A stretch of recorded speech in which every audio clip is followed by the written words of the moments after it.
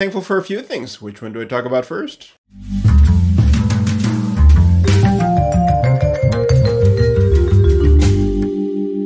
So a couple of days ago, I saw my first robin. Have you seen your first robin yet of the season?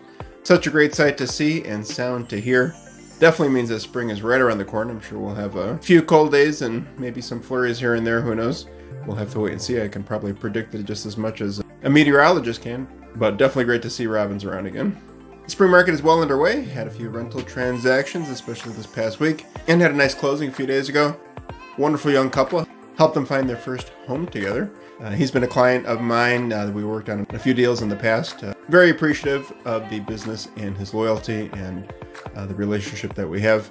So thank you very much to them. I look forward to seeing what they do with the place. It's a really beautiful and spacious condo. A lot of square footage there. Next thing I'm thankful for, I'm also a little bit sad about, and well, at least until tomorrow. You know that old saying, absence makes the heart grow fonder? Well, that is very true. Norm and Soon have been traveling over the last few days. Certainly the home doesn't feel like a home without them, but I am going to be meeting with them very soon and spending a few days together out of town. I've talked about in previous videos. Here I am actually doing that whole work-life balance thing. Always fun getting back and catching up, but I'm very thankful to be able to get away and spend some time with the family. And the last thing I wanted to talk about today, I can go on forever about all the things I'm thankful for, but I'm thankful for childhood friends. A memory popped up in my head the other day and I was kind of laughing at myself because I always do that. And I was remembering gym class at St. Audubon. For those who do know me in my past, I started off at Audubon. My sister and I actually started there and spent a few years over there and got transferred over to St. Andrew. I in 3rd grade, my sister in 5th grade. But certainly was a very, at least for me, it was a very rough transition. Not only being in a whole different class with different people and trying to make friends, which wasn't always easy for me as a kid.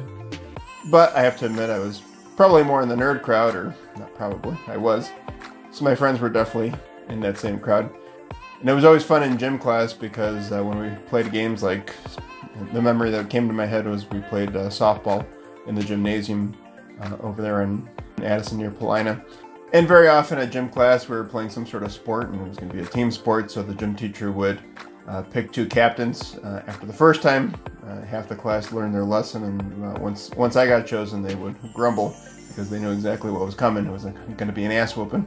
My theory was I wanted to play with my friends. So my friends, we were smart, but we weren't very athletic. Certainly couldn't compete with the kids that actually knew how to play the sports and maybe hit a ball, especially when we were playing softball. And I remember being so happy because I got a chance to play with my friends and have my friends be on the same team. But like many kids, they just wanted to win, or at least they would have liked to have known what winning was, especially when I was captain. I remember a few times where we were just playing softball and we would come up and could barely hit the ball or could barely even get past first base. And then when it was our time to take the field, the other team would just crush us and hit homers into the bleachers, probably like every other pitch. So although losing wasn't fun, playing with my friends was very fun. And number one, I'm very thankful that they didn't beat my ass after school. But number two, I'm very thankful that several of those friends who were at my side losing so badly remained friends after all these years. I'm still connected on Facebook with a lot of the old classmates from 8th grade. But the guys that I'm closest to, doesn't have to be many, but there are a few. But the few guys that I'm still closest to, they were definitely part of the losing team. But thanks to them, I have their friendship, and in the end, I feel like I won. Hope they feel the same way too. What are you thankful for this past week? Who are some of your oldest friends? Do they go back to preschool, kindergarten, birth? I know it's hard to stay connected with people that we went to school with, some of us so many years ago, but we'd love to hear your story.